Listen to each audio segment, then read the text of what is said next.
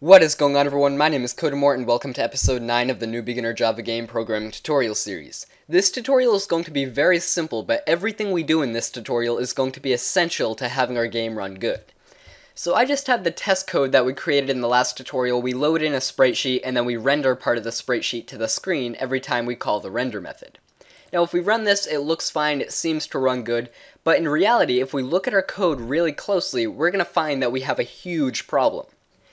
Our game loop right here, our while running loop, is calling the tick and render methods over and over and over again many times every second. That means all the code in this render method is being called many times per second. This also means that we are cropping out part of our sprite sheet many times per second, and this is very inefficient, because Java has to go to our sprite sheet, it has to find the region that we want to crop out of our sprite sheet, it has to create a new buffered image, then it has to return it, and then we have to render it to the screen. That's a lot of stuff to do many times every second. So that's what we're going to fix today. We're going to create a way where we can load in all of our assets. An asset is basically any type of texture or image or sound. We're going to create a class that will load in all of our assets only once, but will allow us to still use them multiple times throughout our game. So let's get to it. So the first thing I'm going to do is delete all the test code that we have. So I'm going to delete the g.drawImage right here, and then delete our image and sprite sheet code in our init method, and delete the objects up here. So now if we run our game, we have a completely blank screen again. Alright, let's get to creating that class that's going to allow us to load in everything once, but use them from anywhere at any time in our game. I'm going to put this class in the .gfx package, the graphics package. So right click, go up to new class, and we are going to add or name this class assets. Remember, an asset is any image, sound, or piece of music in our game. So go ahead and create our assets class, and this assets class is going to contain one method. It's going to be a public static void method, and we're going to name it init. This init method is what's going to load in everything for our game. It's going to load in everything, and it's only going to be called once. So let's get to work on this. Now, we don't have any sounds or music in our game, so all we have to worry about for right now is loading in our images.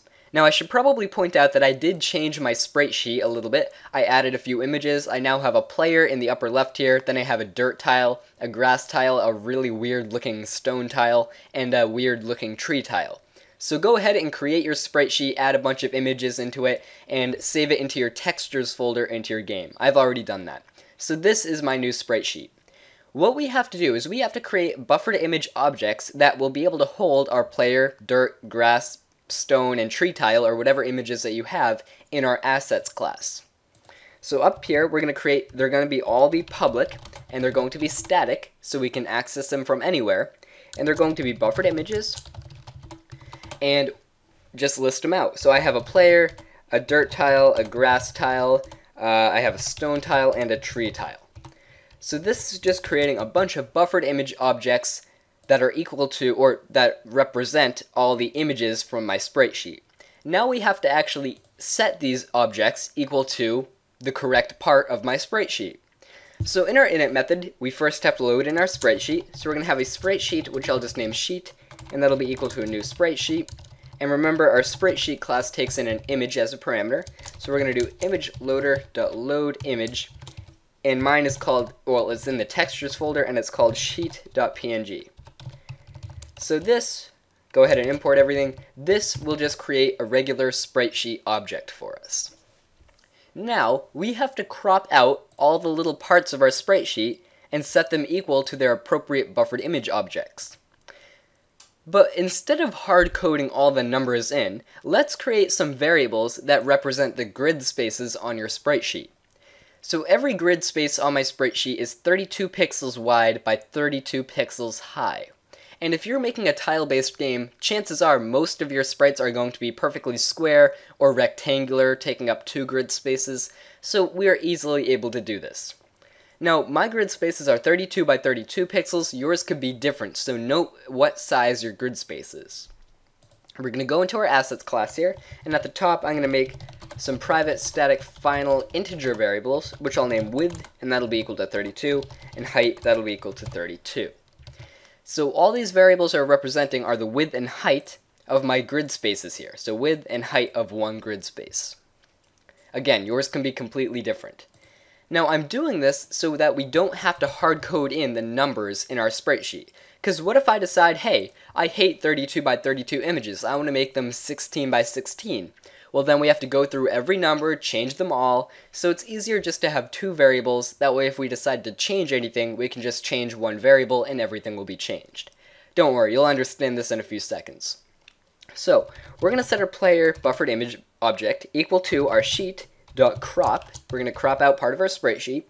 Well, my player is at x0, y0 right here, and it spans for one whole grid space by one whole grid space. So 0, 0, and then our width and height variable.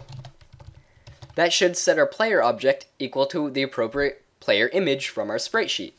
We're going to do this for dirt now. So dirt is going to equal sheet.crop. Now let's take a look at our dirt image. Well, our dirt image is 32 pixels across, or it's in the second grid space. That means I should be able to plop in width as the first x parameter, because it's one grid space away from 0. All the rest of the variables are the same. It's still at y equals 0 up here, and it still spans for 32 by 32 pixels, or one whole grid space. So, we're going to plug in 0 for y, and then it's still the size of width and height. Now we're going to set our grass. Grass equals sheet.crop, and hopefully you'll be getting the hang of this soon enough. Now our grass tile is 3 tiles in. That means we have, if 0 is here, we have width, and then we have width times 2, should get us to the grass tile. The y stays the same, it's still at y equals 0, and it's still 32 by 32 pixels. So I'm going to go down here, we're going to do, alright, it's at the third tile, so we're going to do width times 2. It's at y0, and it's still width and height. Let's go ahead and do our stone, sheet.crop. And of course, this is in my fourth tile position on the x-axis, so fourth tile, that should be width times 3. The y position is the same, and the size is the same. So width times 3, 0, width, and height. And finally, I have my tree tile. So tree equals sheet.crop. Now this one is going to be different. It's the first tile in its row, so it's going to be 0 as x, but the y position is going to change. The y position is one grid space down. So that means we have to set it equal to the height of a grid space. But the size is still width comma height, or 32 by 32.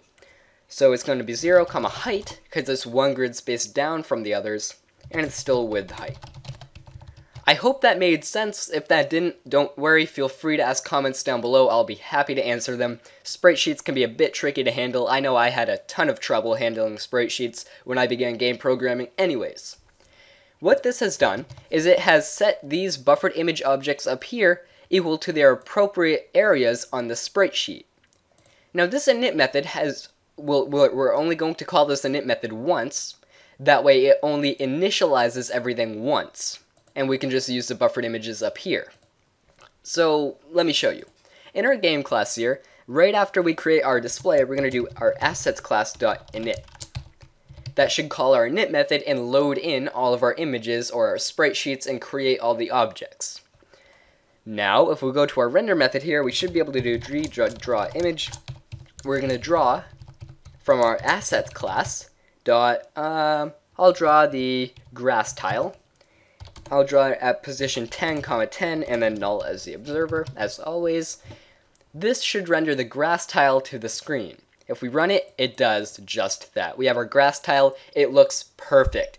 Now, nothing really visually changed, but if we render a bunch of images onto the screen, this is actually much, much, much faster than if we cropped out every image every single frame.